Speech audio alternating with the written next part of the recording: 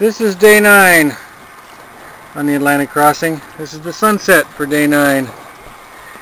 As evening comes to solstice, not much happened today. Saw a sailboat today. We talked to Herb, of course, and oh no, not me. 3 days since my hair wash. yes, hopefully tomorrow will be shower day. Not much to say about today. It's been an easygoing day, doing about 65 knots, heading mostly east. Wind should be picking up here in the next day and staying steady 15-20 knots over the next 3 to 4 days, which would be way cool. So that's it for today from Sailing Vessel Solstice.